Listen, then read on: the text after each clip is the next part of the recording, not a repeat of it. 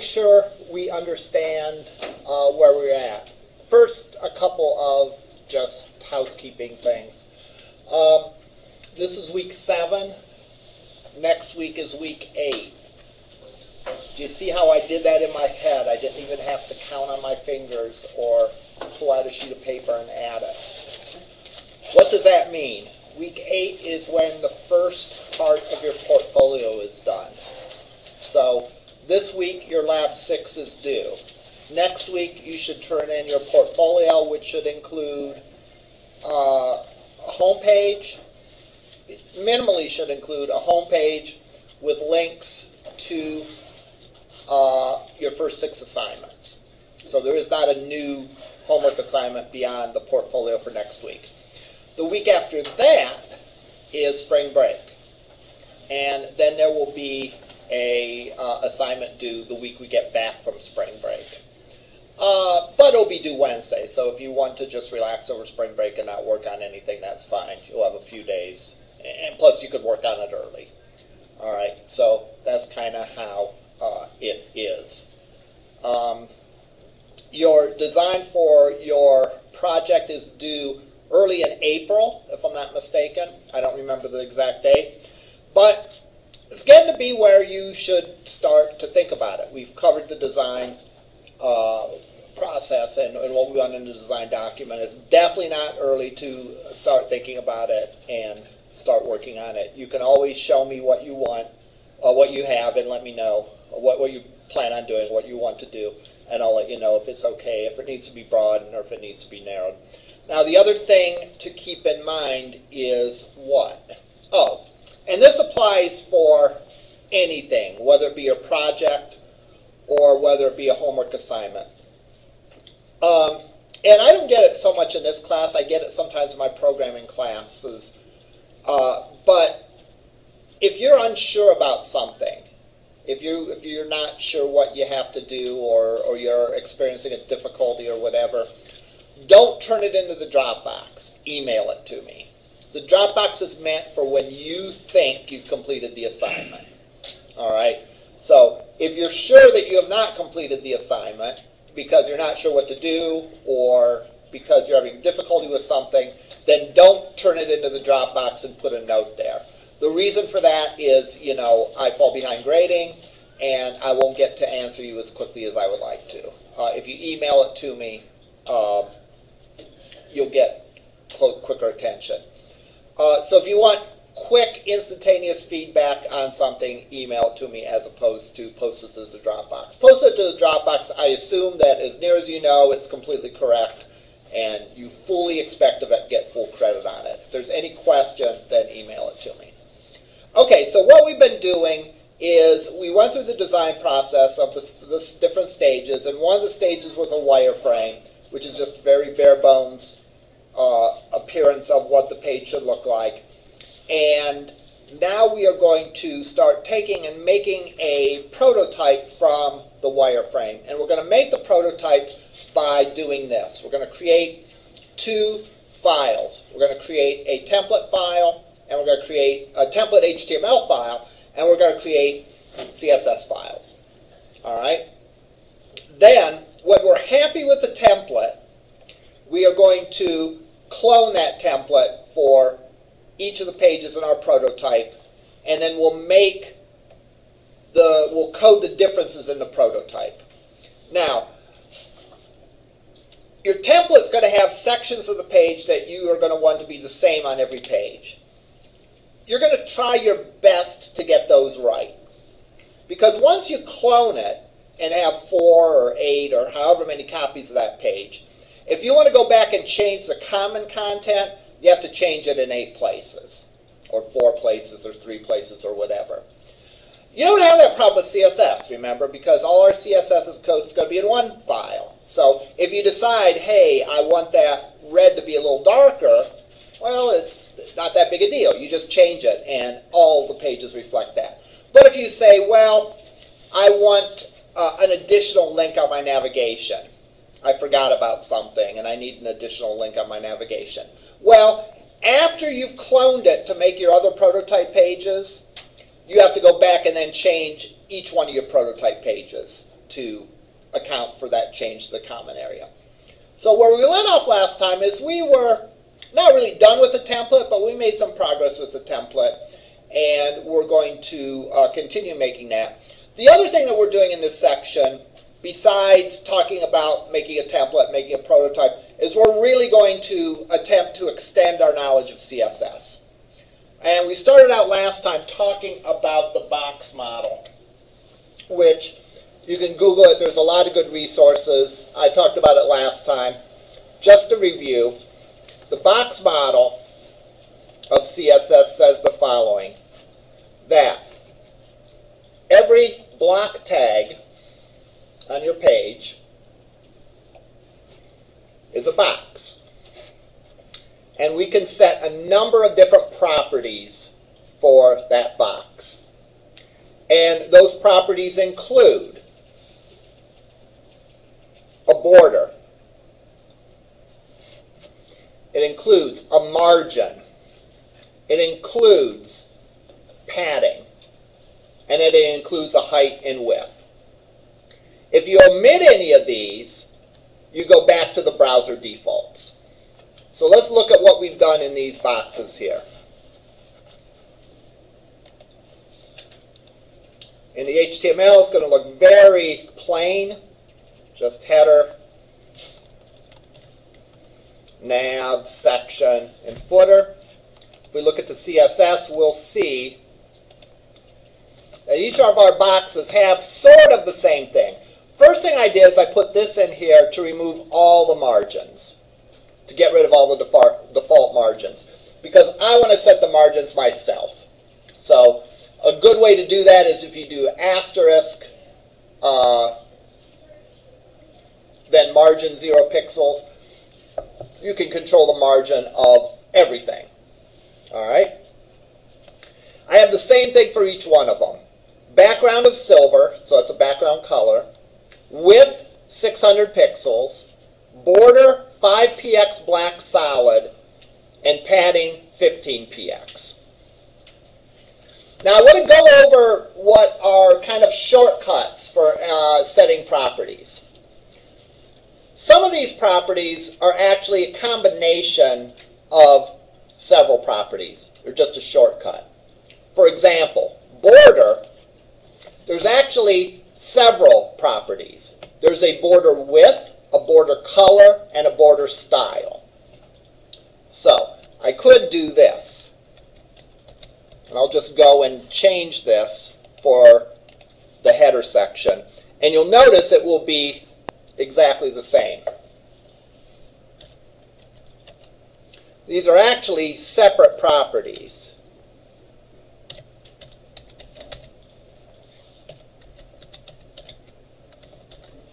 Oh, that's border color.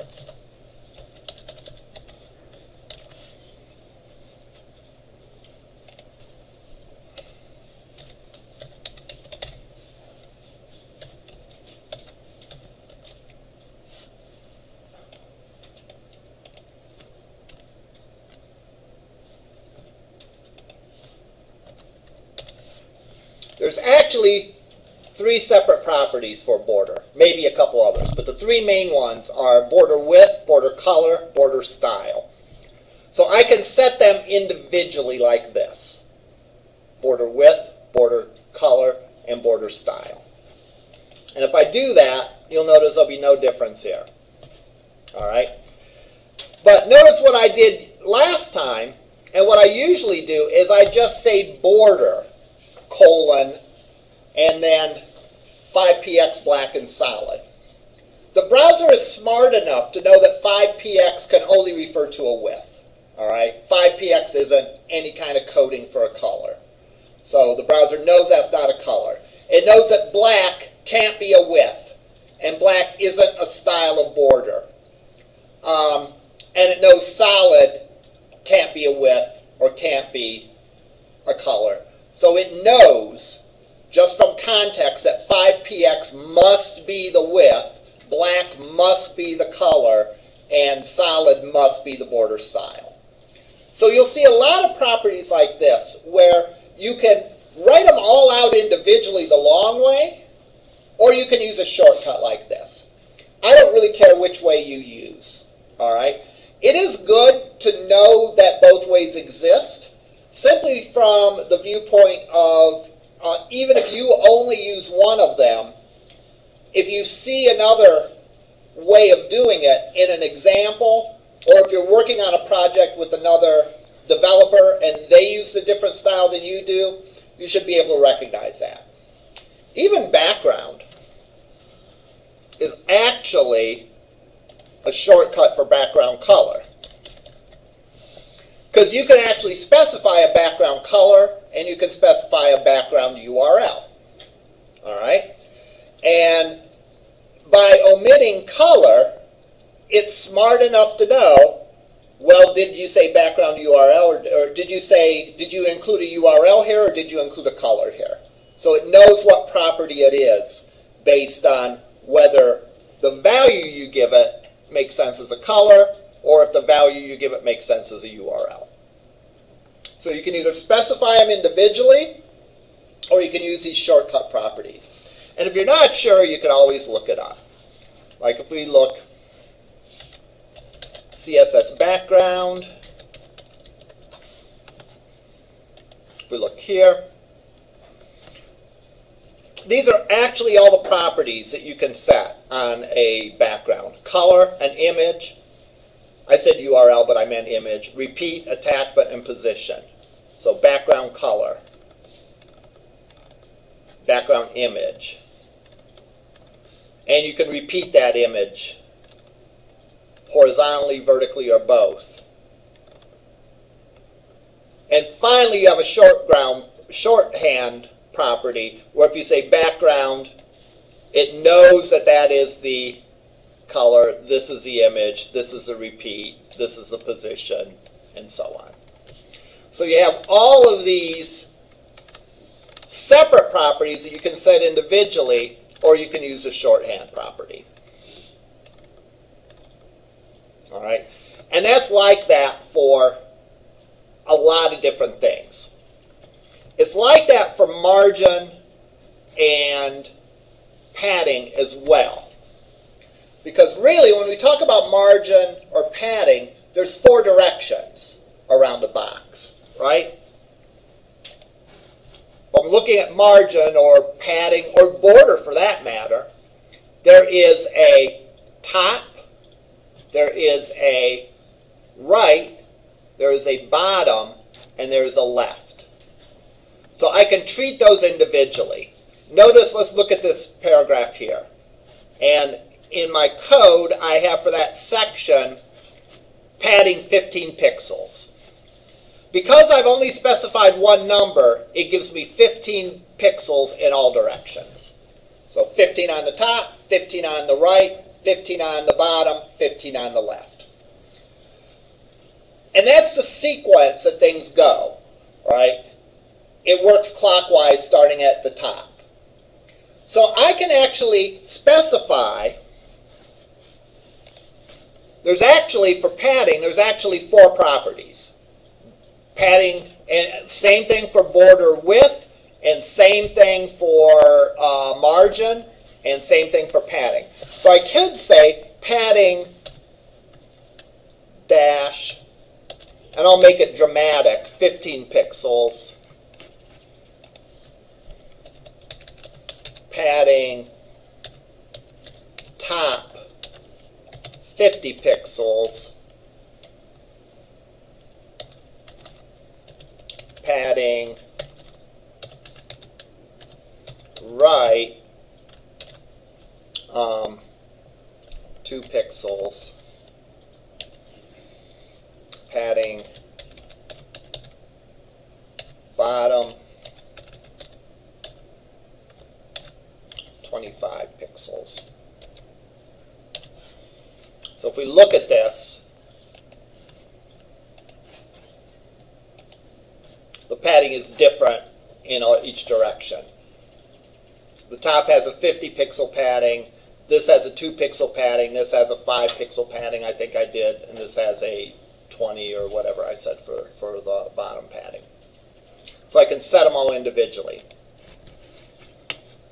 if I use a shortcut and just say padding 50px, then it will be that padding in all four directions. Whoops.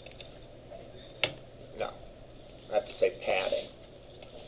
You still have padding left too, though. Right.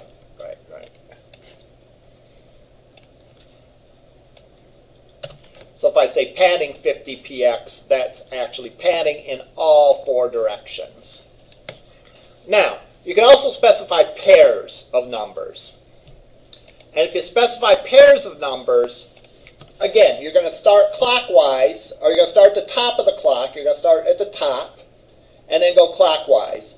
So if I say padding 0px, 50px, the way it works is the top padding will be 0px, the right padding will be 50px, the bottom padding will be 0px again, because we ran out of numbers, and then the left padding will be 50px.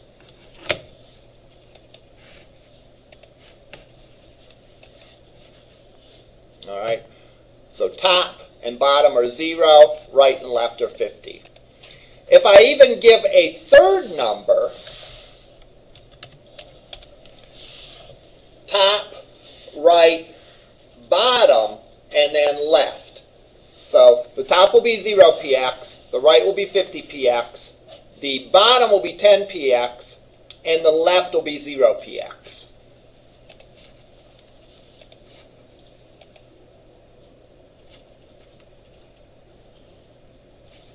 Or not. Okay, I stand corrected. It used 50 for the right and left. If you use 3, it just confuses it. I always thought you could use 3 and it would loop around, but I guess I'm wrong.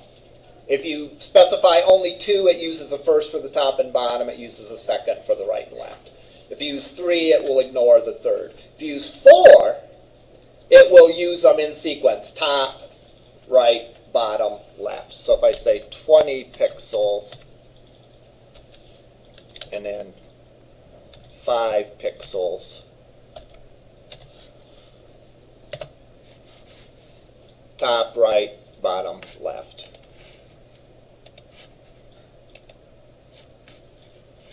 Top, right, bottom, left. It really doesn't make any sense to use 3 of them anyhow, so I guess I wouldn't even consider that a bug because it's confusing.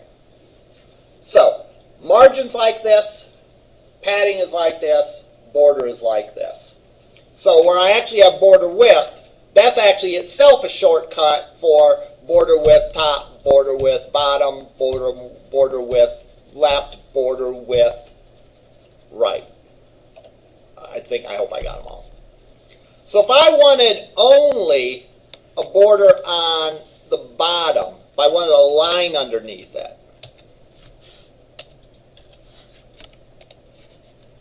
I could do border width bottom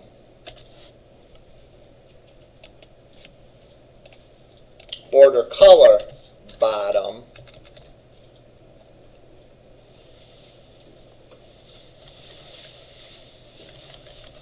well, let's do that. See what it says. That should give me just the border underneath.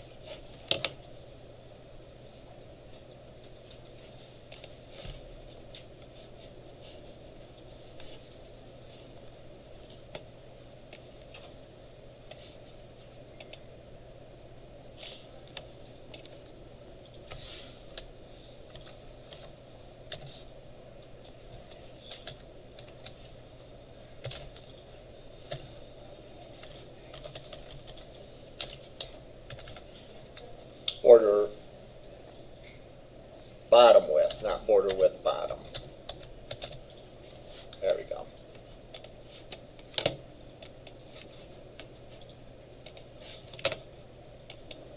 That gives me a bigger border on the bottom and does those other ones as 1 pixel, I'd imagine. So I could say border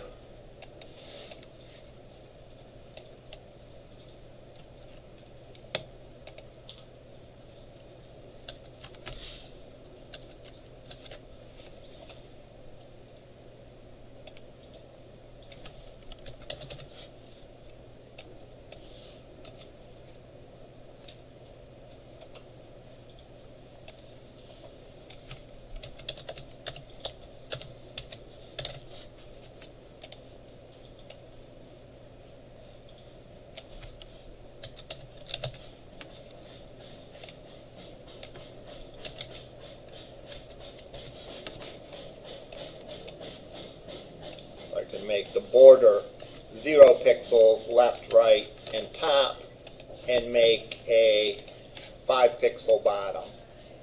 So there's a border underneath it, but not in the other directions.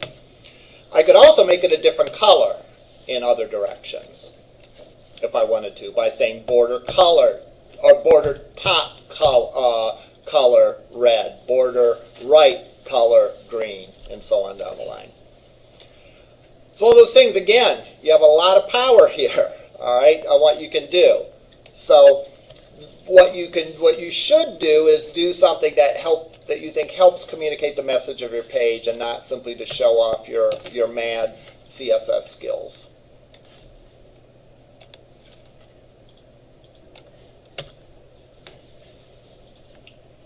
You can also round the corners of the border, all right, which kind of gives a nice effect as well. Let me make sure we got this one back to normal.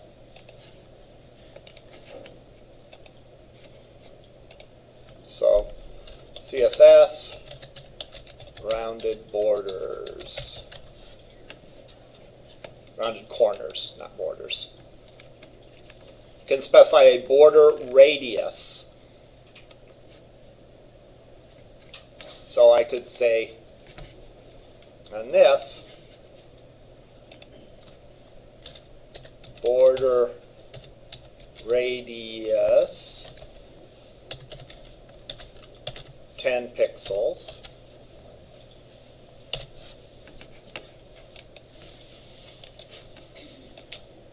And that curves it. The higher number that we give it, the more of a curve it's going to be. If you gave it a negative number, would it end it? I don't know. Tim Berners-Lee comes and yells at you if you do that. We'll try it, sure. What's the worst that'll happen? I mean, it's not going to break our computer, I don't think. So that's very rounded because I gave a very high number. What if we give a negative number? My guess is a negative number will be, it'll act as though it's 0, and it'll act like just it's a square corner. But I gotta say, I've never been asked that question before. So let's make it negative 10.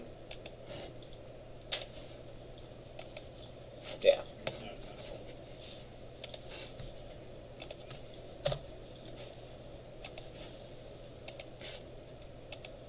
So there we go on that. Okay. So we can. There's a little bit more that we can do with that. Remember the shortcut properties, and you can corner the radius of the. You can round the radius, or you can round the corners of things. All right. Next, we're going to do is we're going to play a little bit with the margin of this, all right, because this is kind of stuck on the page like a postage stamp, all right, or a sticker. It's kind of stuck on the corner of the page. We want to kind of center this a little bit, all right. So I can specify a margin, and let's think about what margins I want.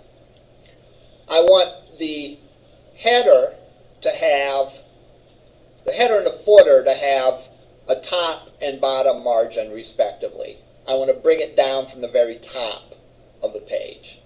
And I want to give a little bit of gap at the very bottom of the page. Okay, so I'll give the a top margin of the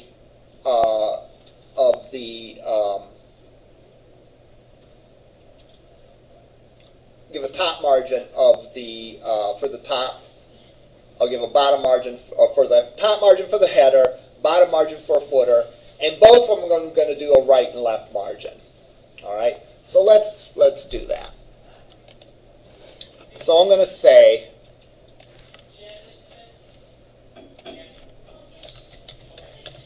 margin, and I could do this margin top, left, bottom, right, and all that, but I'm going to say margin 50px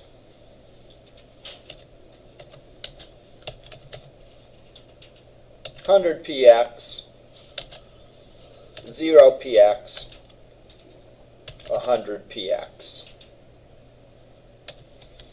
So, for the top thing, for the header, I want the top margin to be 50, the right margin to be 100, the bottom margin to be 0, and the left margin to be 100 pixels. So if I do this,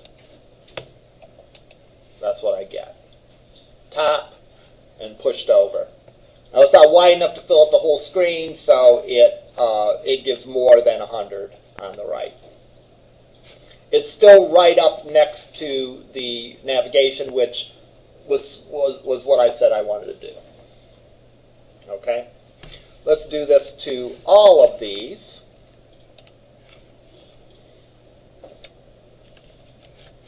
Except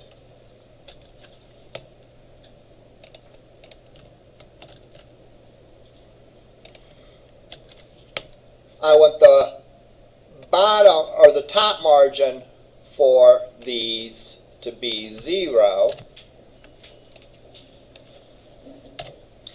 and the bottom margin for the footer to be 100 pixels. So a little bit of space at the bottom. All right. So it's not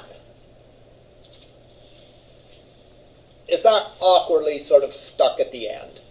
All right, stuck at in the top corner. There's some rhyme and reason to it. Now, I used absolute number of pixels here. So if I make it really small, the content area doesn't move at all. And I did that for both the margins and the width.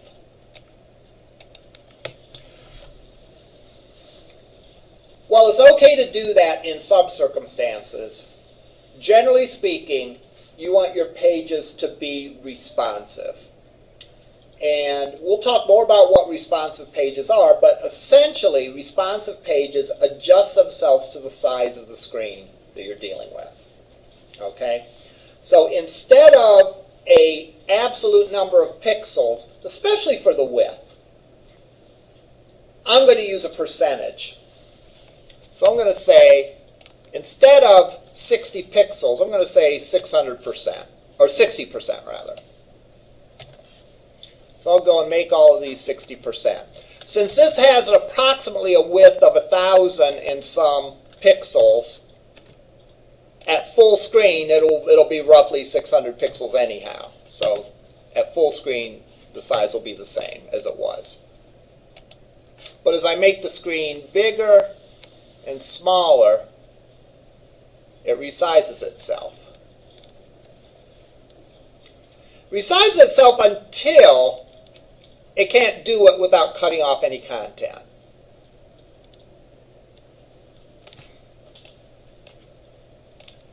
Like, at this point, it can't make it any smaller anymore, because that would cut off the word photography, and that would not honor the margin. I can make these margins percentages as well. So I can make a margin of, let's say, well, let's do this. If I say auto, that will actually center it.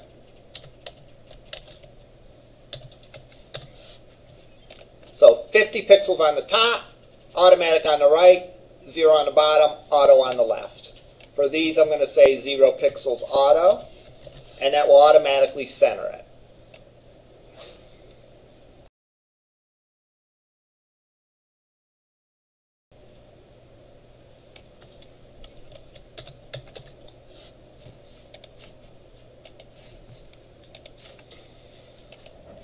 So that is centered then. So the bigger the screen, the bigger your content area is. The smaller the screen, the smaller it gets. If we were to view this in a mobile device, by going to Developers Tools and click on this.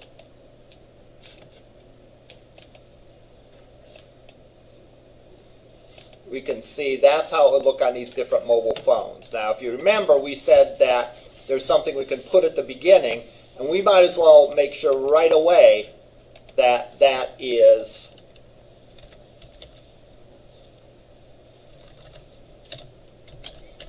in there.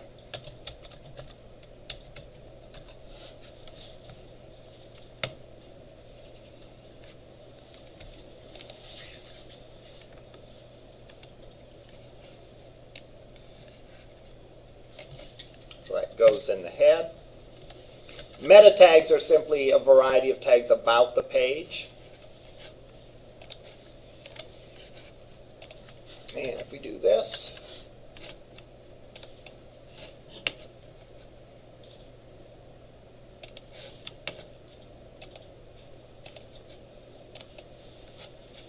it looks a little more readable if we have it on a phone with that in there.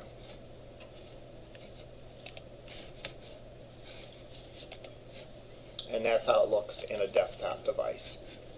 Now, depending on the particular circumstances and exactly what your page looks like, you might not want the page to collapse below a certain width.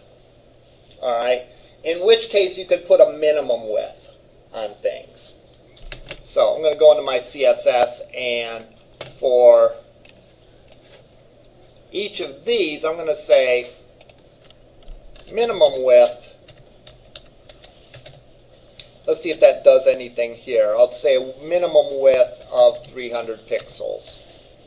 So I'll make it 60% of the page, but I won't let it get smaller than 300 pixels.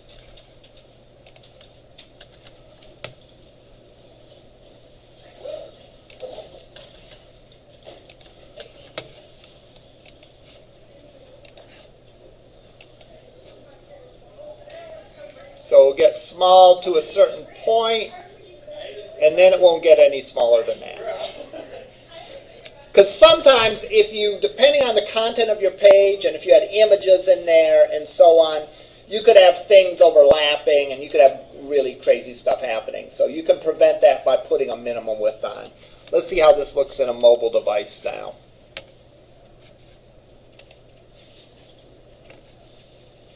Well, a little bit of it's cut off. So we could maybe adjust that. Maybe adjust the minimum width to be 200 pixels. See how that goes.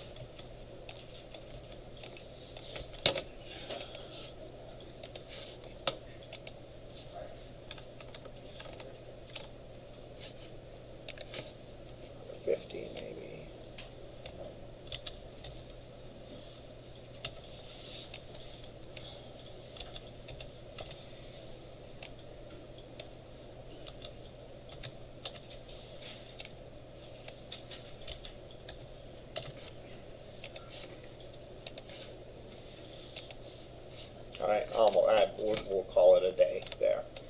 Now, one thing I mentioned, again, is by viewing it in a mobile device, it helps you see what your page will look like in a mobile device by viewing it that way. The other thing that you ought to do at this point, especially as we're getting into more into CSS, is view it in different browsers. All right? And we should also run our code through the validator. And I talked about validation in this class before, right? Yeah, okay. So I won't talk about that necessarily right now. But you don't want to wait till you get to the end and get a bunch of nasty surprises, right? So I'm going to open this with Firefox, just to make sure that the page works correctly in Firefox, which it seems to. And let's open it in Edge. It does. Open it in Internet Explorer. And it does. So let's run it through a validator too, because we don't want to wait till we get an end to the end.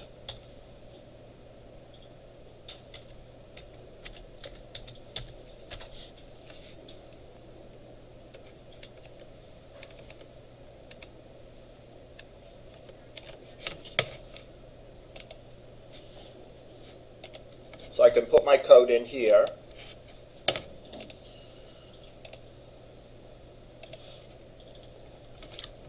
Copy it, paste it in.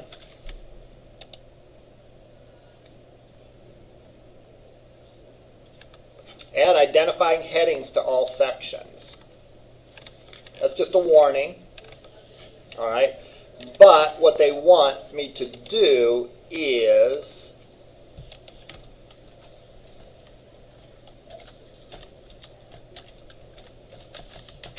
have something like this, a heading in that section, to describe what the contents of that section is. You don't have to, but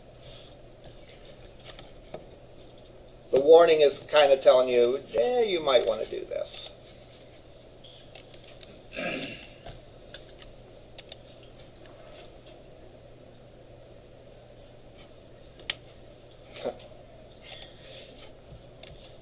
It wants that to be an H2 because I already had an H1. Or, yeah, I had, yeah. It's weird.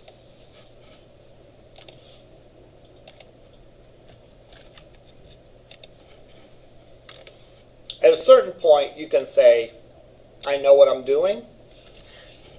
I don't care what you say, because it is just a warning. But I just wanted to show a clean one with no errors. We can also do by CSS as well.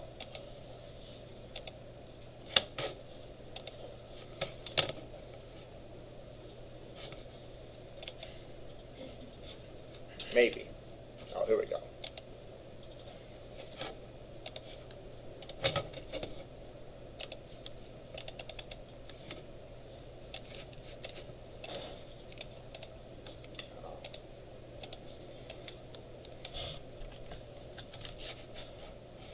Actually, I had more trouble when I added the minimum width to how it looked on the mobile device, so I'm going to put the minimum width back in.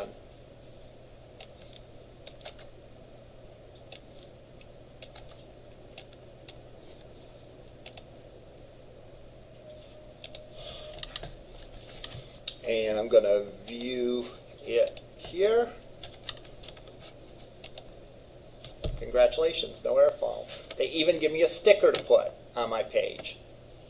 Oh, we like stickers, right? So we'll put it on our page.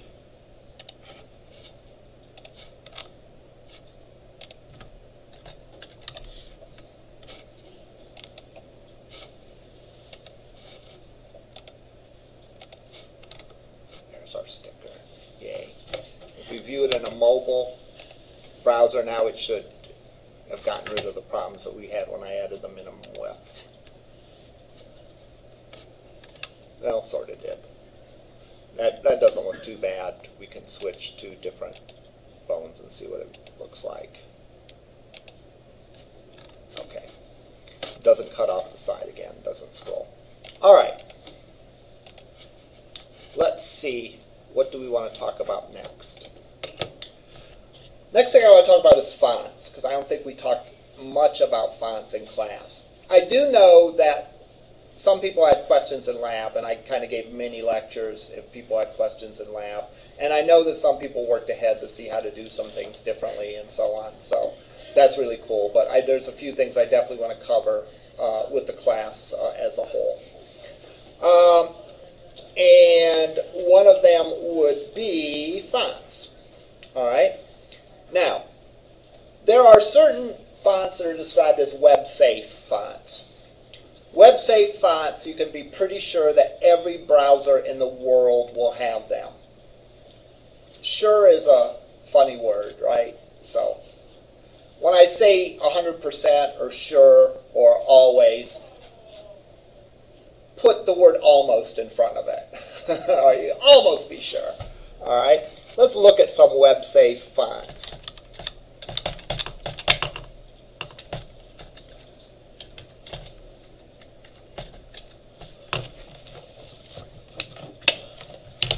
Here's 15 best web-safe fonts.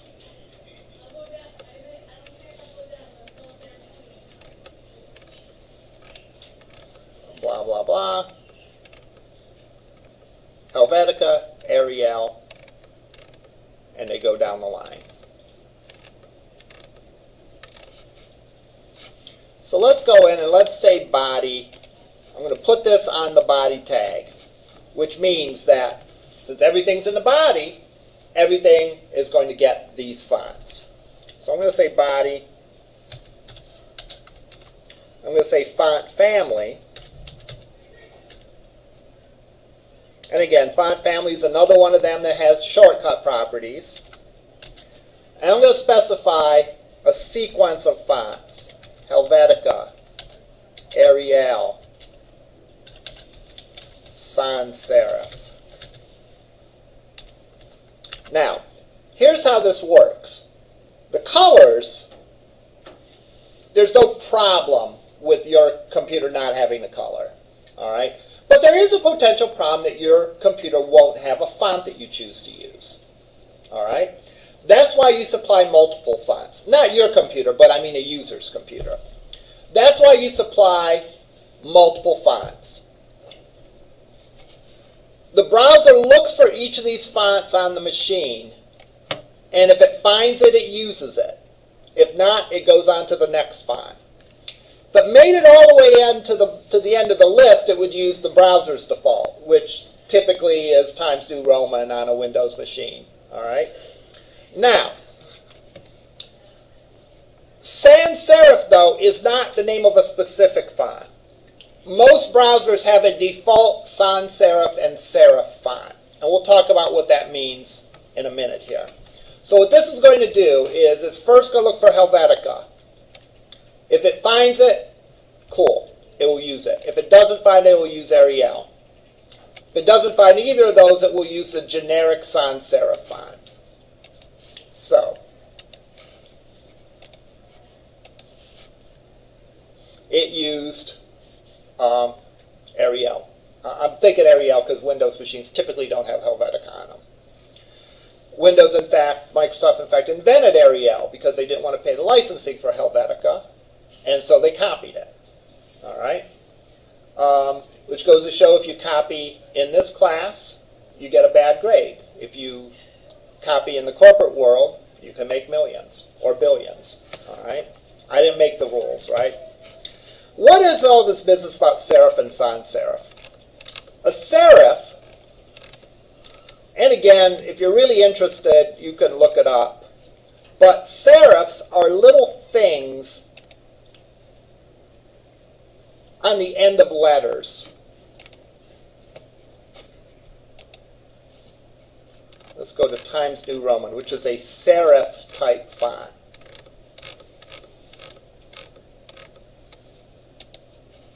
So let's make it really big. So if I type an A in a serif font, notice these little thingies right here at the bottom of the A. Little thingy over there at the size of the B. The little thingies here on the M, and so on. Those are serif letters. This is a serif font. All right. If I go to sans serif, and if we look, no Helvetica.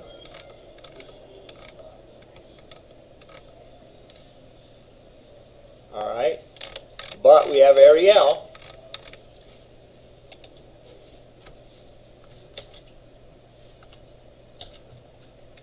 There's none of those little dealies on the end of the letters. Sans is simply the French word for without. So sans serif means without serifs. And serifs are those little things on the end. Those actually help identify letters and increase the readability.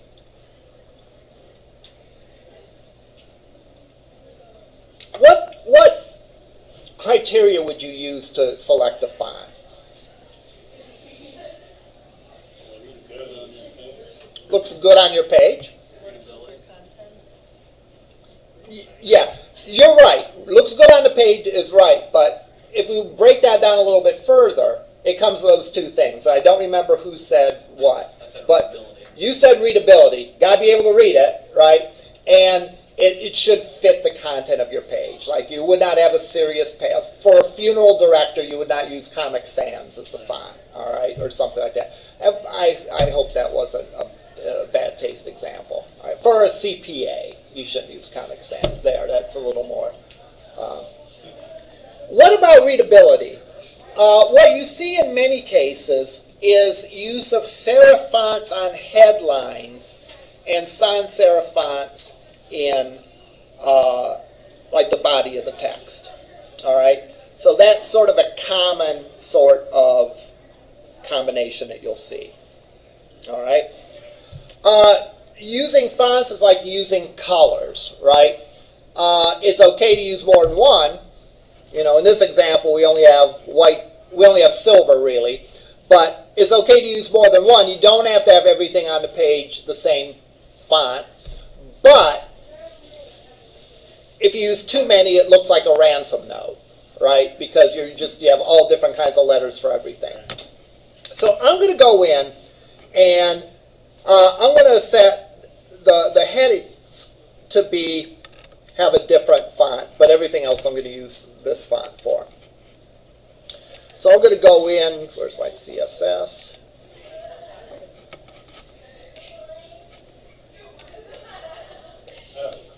Yeah, go ahead.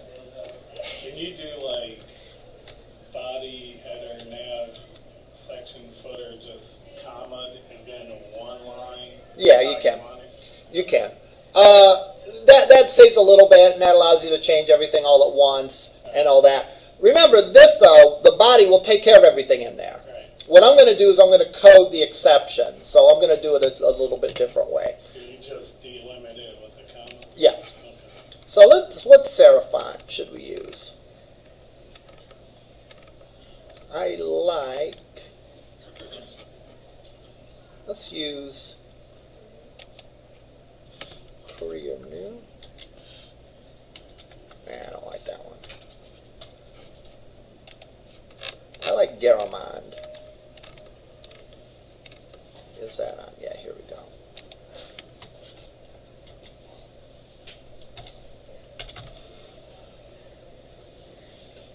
Now, this is very subjective, but doesn't that look a lot nicer than that? I think it does. All right. I realize it's subjective, but here's one thing I want to say. And I'll go and do this font family.